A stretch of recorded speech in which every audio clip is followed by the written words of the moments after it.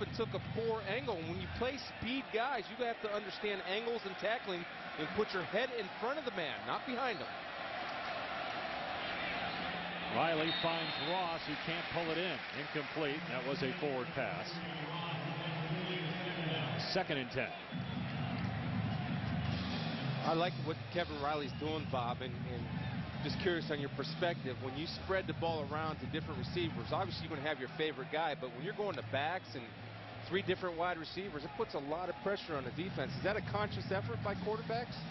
Oh, sure. I mean, like we said a couple of plays ago, it was spread 2 receivers to the right, 3 to the left. You spread them from left to right, and it puts them on an island. You get the ball in one of these little shifty guys like Best, and they have to come up and make a play.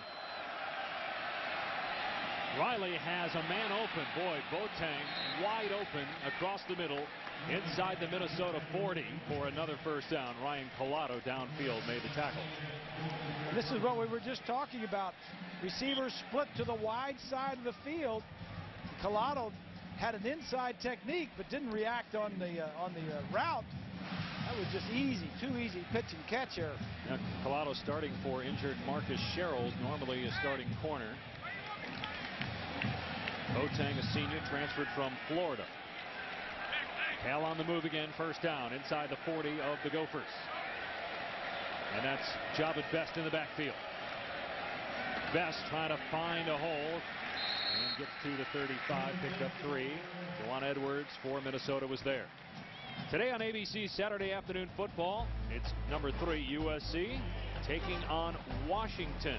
Some parts of the country will see Nebraska, Virginia Tech, or Arizona, Iowa.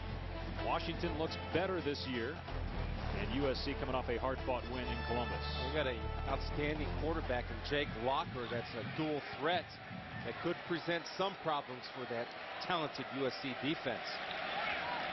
Better runner than Terrell Pryor. That's what some of the USC players were saying when they watched tape. I don't know about that one. As Best gets taken down at the 30-yard line, down about 5. Nate Triplett, with 17 stops last week against Air Force, made the tackle there. Got 5 tackles in this one. The Cal offensive line is doing a good job of creating space and changing the line of scrimmage.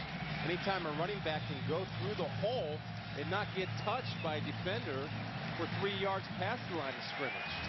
You got to get off blocks. If you're the front 7, you're the strength of the defense, get off your block. Look at what they've done on the ground in the last 5 games. Going back to the end of 2008.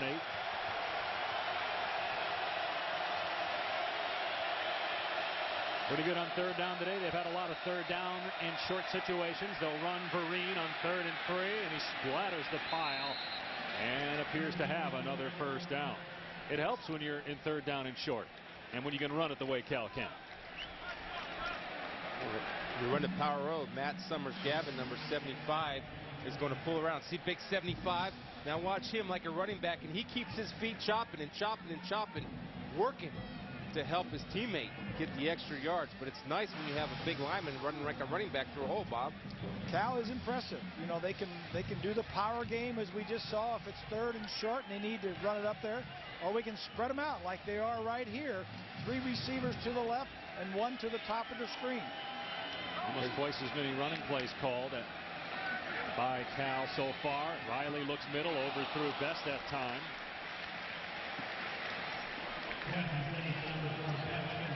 Kevin Riley has changed his throwing motion. Yeah, I put a little. I'm sorry, David. I just put a little mark there to let people know where Jahvid Best is, because when he split out, that's where they're going. Then play the drive coming up. We're talking about Riley changing his throwing motion. You can definitely see a difference this year. Saw it on that long pass play in the first quarter.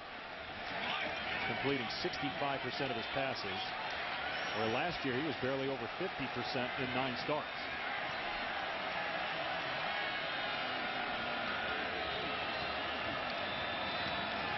Best with a huge running lane. Goodbye.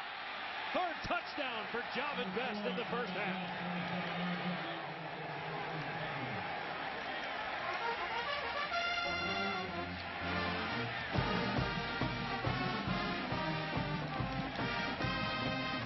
That's my boy. Yeah.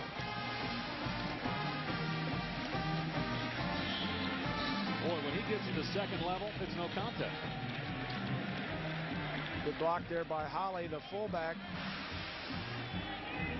And just good running by a quality running back who is just going to get better and better. He's a true junior.